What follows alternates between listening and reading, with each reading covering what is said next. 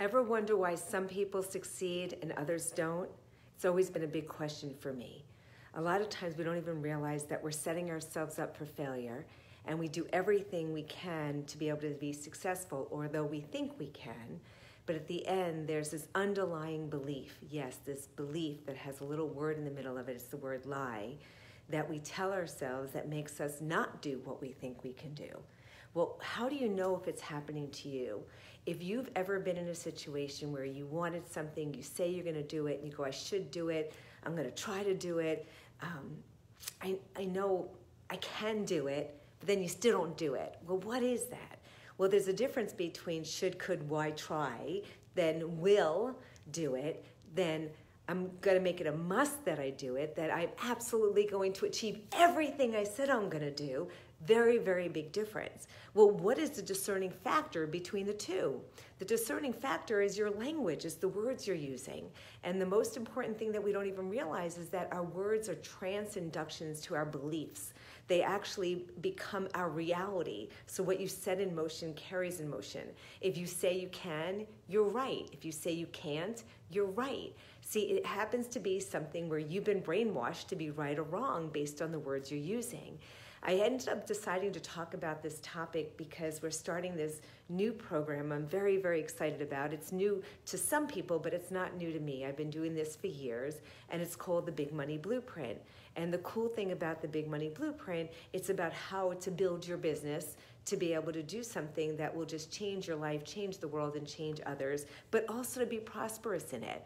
And a lot of people, as soon as they hear things about making money, as much as they want to make money, they may find that they sabotage their success because they don't believe they deserve to make money, or that they're capable of doing it, all the other things that come with it. Again, it comes to our beliefs, again, the lie that we tell ourselves.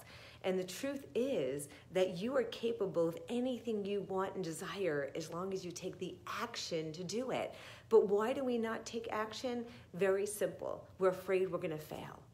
The truth is, taking no action means you've already failed. So what's better, taking action or not taking action? Being afraid you're going to fail or failing by default? You get to choose which you want. I say take imperfect action, and then no matter what, it's still better than not doing anything at all, because then you didn't fail, because just the act of doing something already means you succeeded, right? So applaud yourself. Yay, I did this. This is awesome. And you do it again. See, what gets rewarded gets repeated. So for me, I like to reward the simplest thing. If I take action, it's yay. Imperfect action, totally okay. It doesn't have to be perfect. But if you're thinking that you cannot do something until it's perfect, then you'll never do what you really want. You'll go to your grave saying shoulda, coulda, woulda, instead of saying I did, I made it a must, not I will, but I did it. And that was really the best part, is the success of going after your dreams, doing what you really say you want. And it really starts with our language. It starts with what you're saying to yourself. So like anything else, I am such a proponent of the words we use, and what we put in our bodies usually stays in our bodies. So not just the foods we eat, but the words we digest and how we believe them to be true. So here's what I want to do. I want to challenge you. The next time you say something that's not resourceful, like I can't do that, I want you to jump and go, who said that? Seriously, I want you to go, who said that? And look at that person that's not there right now and say, my God, who said that? That's not you. That's not you.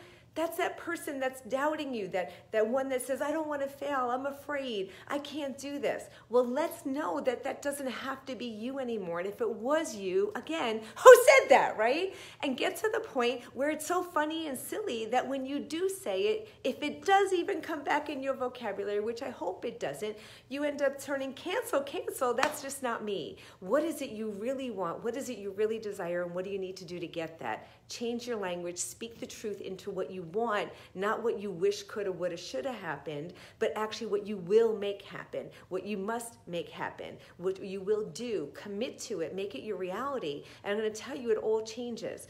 I remember a time when I was afraid of everything, and I mean everything. And people would look at me now and go, you were never like that. I go, yes, I was. I was the person who wasn't pretty enough, skinny enough, rich enough. Didn't matter what I did, I was never enough. It got to the point where I brainwashed myself to be my own self-fulfilling prophecy. And then when I lost everything or didn't get what I wanted, it'd be like, see, I told you so. And then all of a sudden it was no longer my fault, but it was totally my fault. I spoke myself into that reality. Well, you can actually speak yourself out of the reality you're in and put yourself in the one you want to be in when you learn to choose your words wisely. So choose wisely. You get to choose. If you want to make it big in this lifetime, then you can do that. I believe in you. If you want to actually go out there and conquer the world and make a difference and take care of yourself in another way, be an example for your family, your children, your friends, your cousins, brothers, sisters, mothers, the whole thing, you can be that person. If you're looking to build an empire and a business to change lives, you can be that person. But the challenge is, if you're making it all about you and beating yourself up on what you don't have versus what you do, what you could do versus also what you should do, and you stop doing the things you need to do to progress, you'll stay where you are.